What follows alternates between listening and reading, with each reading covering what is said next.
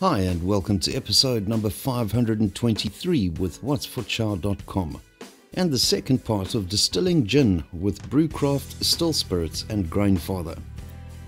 You can visit the Brewcraft website by clicking their link below in the description. To continue with the gin, we have fermented our wash and double distilled it to above 80% ABV.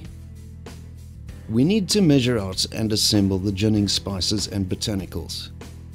This includes star anise, cardamom, cinnamon, cloves, coriander seed, juniper berries, fennel seeds, lemon zest and orange zest.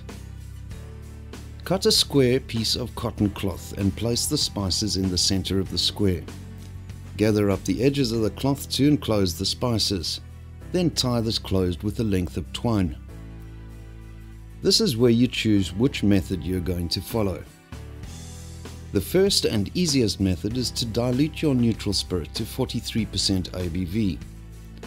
Pour the spirit into a large non-reactive container and drop the spice bag into the spirit. Let the spices steep in the spirit until you are happy with the aroma and flavor of the gin. The second method is to calculate the quantity of water required to dilute the spirit to 43% and pour this into a pot. Add the bag of ginning spices and bring the water to a boil. Lower the heat and simmer the mixture for 10 to 15 minutes. Allow the liquid to cool and add it to the neutral spirit. In both of the aforementioned techniques, the resulting gin will end up a pale golden color. In the third method, the traditional method, the undiluted spirit is placed in a non-reactive container. The spice bag is added to the spirit and left to steep overnight. The following day, the bag is removed from the spirit and tied to the vapor outlet in the alembic lid of the distiller.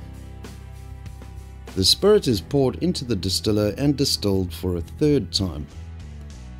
The vapors, which are already flavored, pass over the spice bag on their way to the condenser and extract even more flavors from the ginning spices. The result is a very strong aromatic gin.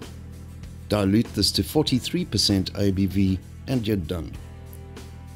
Bottle the gin in suitable bottles and voila, you have a batch of magnificent aromatic and flavorful gin.